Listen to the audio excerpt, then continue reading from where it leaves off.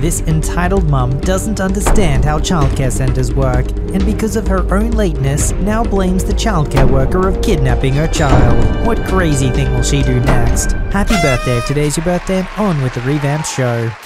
Last week I was traveling for work. It had been a long 2 days of meetings and I was exhausted. I had just arrived at the airport for my evening cross-country flight home when I got the dreaded text from the airline saying my flight was delayed 2 hours due to mechanical problems. I decided to pass the time by getting something to eat. I found an airport restaurant and sat down to order. I ordered my food and pulled my phone out of my bag to catch up on email and browsed the web while waiting for my food to arrive. While I was waiting, a family with a mum, dad, little girl about 5 years old, and a middle school age looking boy sat at a table near me. I didn't pay them much attention as I was looking at email on my phone, but then I hear the little girl exclaim in a rather loud voice, "Look mum, that lady's on her phone at the table." I then hear the mother reply, "Yes, she shouldn't be doing that. It is rude to have a phone at the table." I glance over and the mother says to me, "We have a rule that no phones are allowed at the table."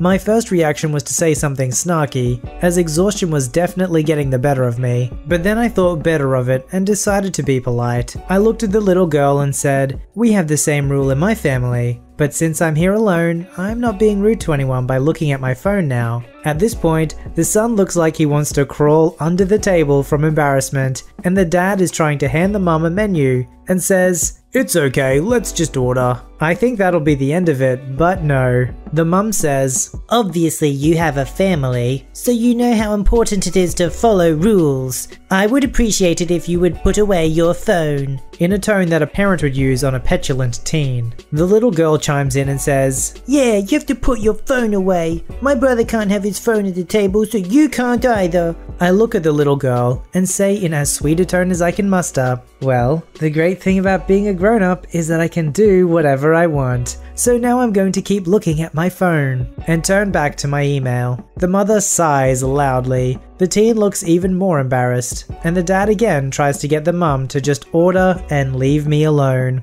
The mum calls the waiter over and asks to be reseated. He begrudgingly moves back to a different table. My food arrives and I eat in peace, enjoying browsing Reddit. You might be a bit surprised, but I reckon there'd be a lot of people that would feel too awkward to not do what the mum said and would just put away their phone, especially if they're a pushover or if they're non-confrontational. I bet this mum doesn't get people often pushing back, so I'm really glad this person stood their ground and they just said, "No, I'm a grown-up, I can look at my phone if I want to."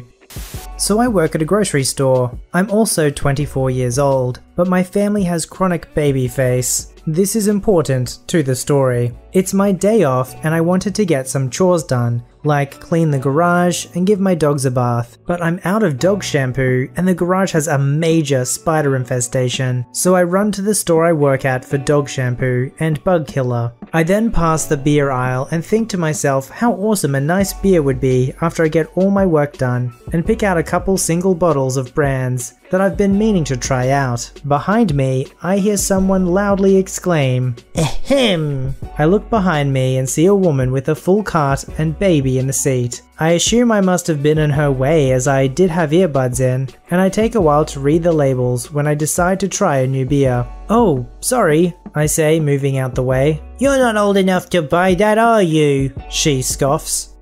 Yes I am. I know I look really young, I get it a lot." "Don't lie to me. I have 3 boys, 2 of them are teens. I know what you kids get up to." She then points to the big killer in my cart. "I bet you're getting that to get high off, aren't you?" "Miss, I'm old enough. It's my day off work and I'm getting some stuff done like killing spiders in my garage, giving my dogs a bath, and then relaxing with a nice beer." "Then show me your ID." "No." "Then you're lying." "Lady, I don't need to show you my ID unless you're a cop or an employee here. It has my private information on there." She huffs and looks around, possibly for an employee or someone else to back her up, but no one was around, so I just leave. A few minutes later, I'm at checkout in the self-scan, and guess who I see again? EM. She glares at me again and watches as I scan the beers, and then wait for the employee to clear me for it. When the employee walks up, EM loudly says, "You better check his ID, he's underage." The employee just looks kinda dumbfounded at her.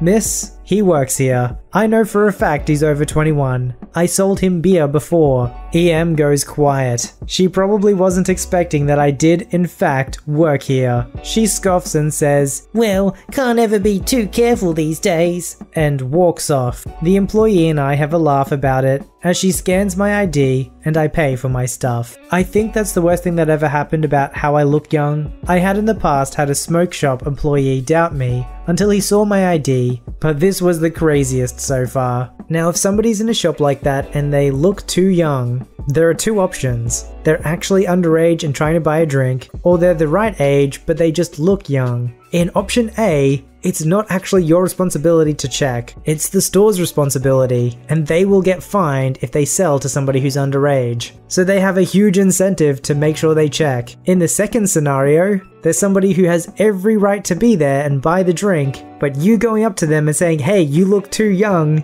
is incredibly awkward and embarrassing for you, but also for them too. Now, unless you actually think someone's in harm's way, probably best just to mind your own business and let the business mind theirs.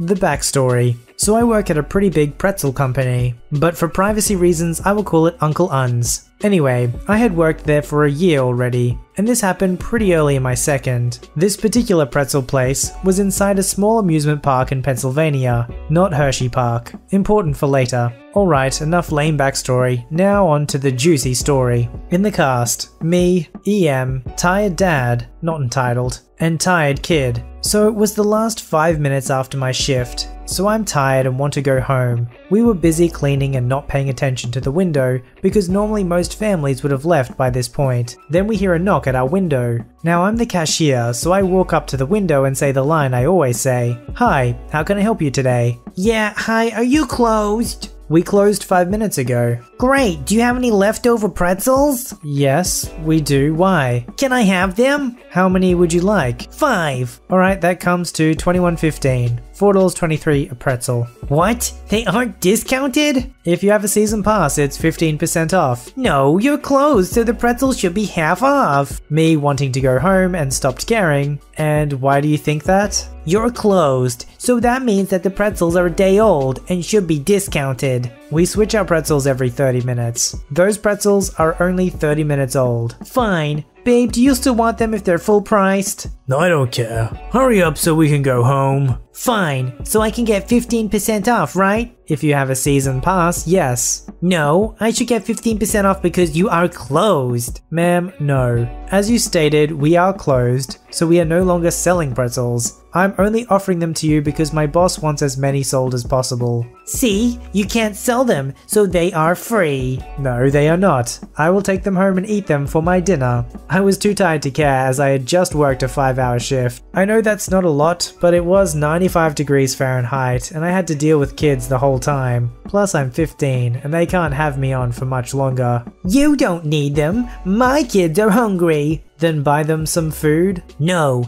they are free." For me, yes. For you, they are $4.23. "Mommy, can we go home now?" EM starts screaming something that no one but dogs could understand, and leaves. It's not uncommon for food places like donut places, pretzel places, that once they're closed at the end of the day, they might give away some of their stuff for free, but they're under no obligation to do so. Yeah, you can always ask, there's no harm in it, but demanding it, being entitled, expecting that you should get it for free, that's not going to happen. It's also pretty common for bakeries to give away their bread at the end of the day, but that usually happens to charities and people who are in need. But even then, they're not under any obligation, it's just something that they feel that they want to do. So was it wrong for her to ask if there was any free stuff they were giving away? No. Is it wrong for her to demand it because she thinks she's entitled to it? Absolutely.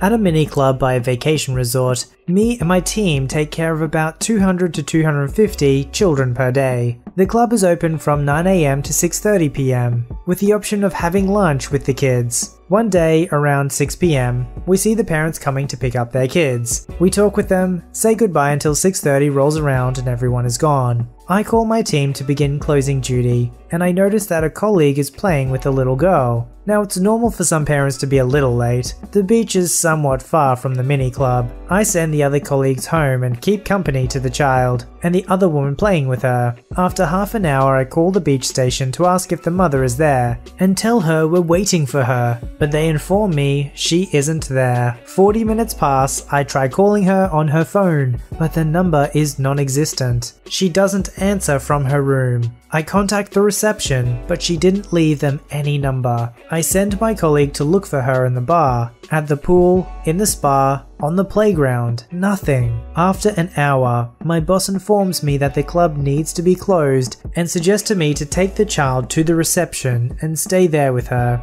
After an hour and a half, the mother arrives. 6'2", 220-pound woman, and starts yelling about me kidnapping her daughter. The moment she sees me, she stomps closer and yells in my face. I'm going to sue you. I'm going to omit bad words. You were going to hurt my little angel. Ma'am, please get a hold of yourself. I didn't kidnap anyone. Since you gave me a non-existent phone number and you weren't in your room or anywhere in the resort, I just brought the child here, telling half the resort to find you and tell you. More swear words. You telling me I'm a bad mother? Do you know what it means to have children? I know, therefore I'm right. And remember, I'm the one paying you. Swears I haven't even heard in the worst bars. Therefore I demand a compensation for my emotional trauma. Ma'am, quit swearing at me right now. You could have simply left me the correct phone number and none of this would have happened. I'm not obligated to take care of your daughter past closing time.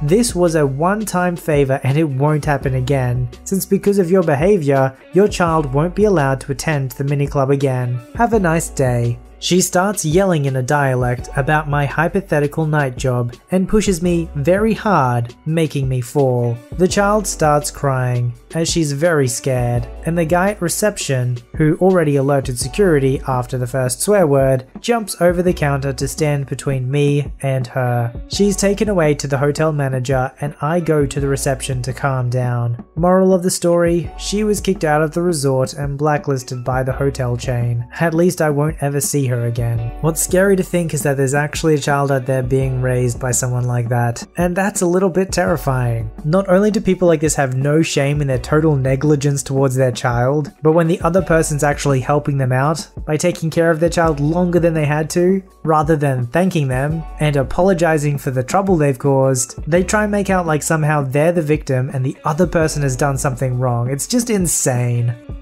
I had a job for a while where I was supposed to be the night shift quality control tech, but ended up running the entire shift because the supervisor was unreliable. He was eventually fired and I officially ran the shift for a few months before a new supervisor was hired. We'll call him E. E was drinking buddies with the owner and would often call off or show up drunk. In 6 months, I don't believe he ever worked a full 40-hour week. Everyone just kind of rolled with the idea that E was in charge on paper, but I was in charge in reality. E really didn't like that. He went crying to HR, and after yet another night where E showed up long enough to screw up everything and leave, HR called me in. The conversation went like this. You know you're not the boss, right? Yeah. E says the guys listens to you more than him. Hard to listen to a guy who's never here. That's a bad attitude. I'm sending you to a class on how to deal with difficult people, and you're not a boss. So what do I do if E doesn't show up? You're not a boss, you do nothing. In my head, awesome. She then issued me write-ups detailing this conversation. 2 nights later, E calls off. I listened. The second shift supervisor calls me into the office to tell me what's going on and have me set the schedule. I'm not a boss. He asks me if I'm going to call the production manager. I told him to. No answer. Big surprise. And he tried calling a few other managers. No answer. Workers are coming in. What are we going to do? Don't know. I'm not a boss. The second shift supervisor set the schedule and left. He didn't get paid enough to deal with this either. The supervisors were the only ones with machine lock codes to fix faults. Press goes down. I'm not a boss. Hey, I need tooling only the supervisor can issue. I'm not a boss. I need paperwork not related to quality. Not a boss. Finally, my senior operator got fed up with sweeping. This is about 3 hours after his lathe went down on a simple error, and asked me for HR's number. Now that I can definitely do. Dial 9 for an outside line. He called her repeatedly repeatedly for close to half an hour before she answered. He told her to get her butt up to the shop and hung up. The whole shift, at this point nothing was running, sat in QC for about an hour before she showed up. Why is nothing running? I'm not a boss. Well, where's he? Called off. Well, then you're in charge. I reached into my desk and pulled out the training slip and write-ups she gave me earlier. Not according to these. I didn't mean it like that. Then you shouldn't have wrote it like that. What will it take for you to forget that conversation? An apology, cancel my class, and next time that alcoholic comes crying to you, tell him that we'll all start treating him like he's in charge when he starts acting like it. After the most insincere apology I have ever heard, I got everything running again and never heard anything about it again. Submit your story to be read on the channel at voiceyherestories@gmail.com and join our Voicey veteran community at r/VoiceyHere. Don't forget to like, subscribe, and hit that bell to never miss an episode. Alright, Voicey veterans, I'll see you in the next one.